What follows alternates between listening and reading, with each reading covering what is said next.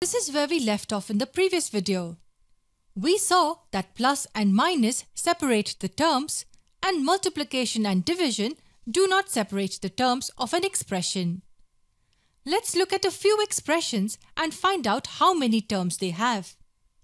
Here's the first expression, 4 plus x. We can see a plus sign here. It means that this expression has two terms, 4 and x. Here's the second expression, 7 minus x minus y. We have two minus signs here. It means that this expression has three terms, 7, x and y. Remember, plus and minus separate the terms. What about 7x divided by y? This expression involves multiplication and division. And as we know, they do not separate the terms. This is just one term. What is 7 in this case? It's called the coefficient of x by y, the coefficient of this. How many terms do you think are present in 4x minus y plus 7?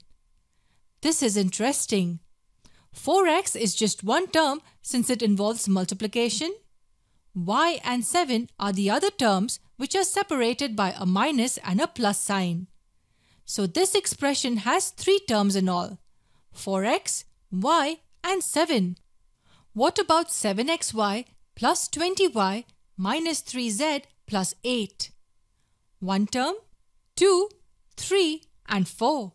Four terms in all. Each of these is one term. Here's the last expression, 8xyz. Since it involves only multiplication, this is just one single term. Even though there are three variables and a constant, this is a single term.